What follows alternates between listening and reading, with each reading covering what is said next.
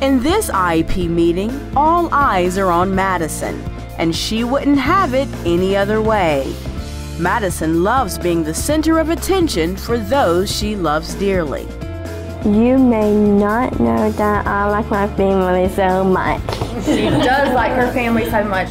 Madison is now learning more about herself, her strengths, and her weaknesses.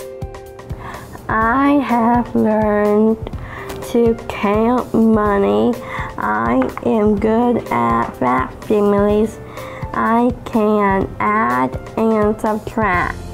She loves the spotlight. She loves to be the center of attention, so it's great not only to have that aspect, but also to be talking about her educational goals. Hey, everybody, guess what? My birthday's coming up and I turned 12 for my birthday. After seeing her in the IEP meeting leading it, she really was in her element, and I think she has kind of taken ownership of her goals and knows that what we talk about is being carried out in the classroom.